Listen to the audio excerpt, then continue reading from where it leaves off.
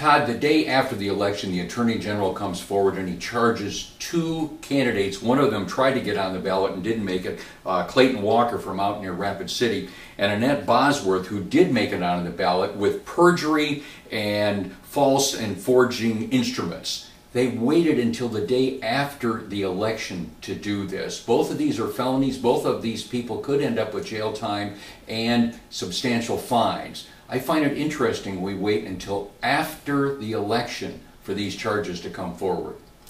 Well, the thought, Rick, is that the Attorney General doesn't want to disrupt the will of the people. And I'm not going to argue that. I'm not sure I buy it.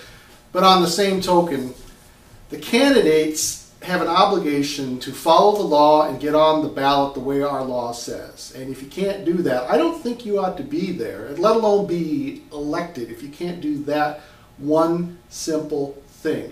And another point, Rick, it's just an odd punctuation to what has been one of the oddest campaign seasons in memory.